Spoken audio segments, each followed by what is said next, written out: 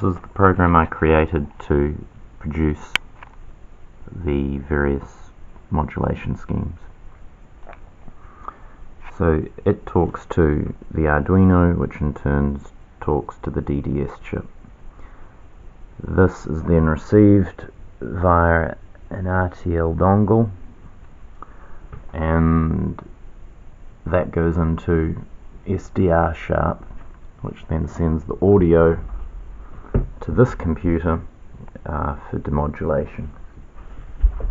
So if we want to send something that's reminiscent of PSK31, we can choose differential binary phase shift keying, 31.25 bits per second, and press transmit. So you can see the signal appears there on SDR sharp, and the audio, which I can turn on, doesn't sound great, but the signal's there. That then can go into FLDigi, and you can see the signal there, and FLDigi is decoding it.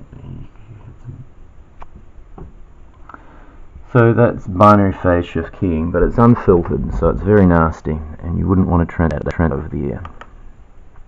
So we can choose something nicer, such as MSK, and set it up for a faster rate, 125 bits per second, and transmit that instead.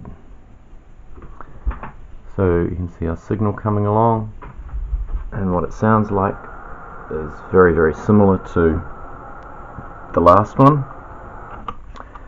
but this time it's being demodulated using my demodulator program.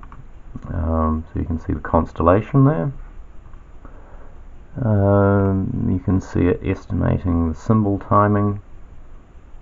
You can see the symbol timing's out as it's rotating, and the carrier phase, which you can see a small bias in it, but that's because the DDS chip tends to have drift, so it's very hard for it to maintain no bias on it.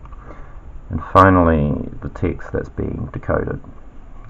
Yeah, so that's that. And that signal is a nice enough signal that I would say you could transmit it over the air as long as you have a reasonable bandwidth.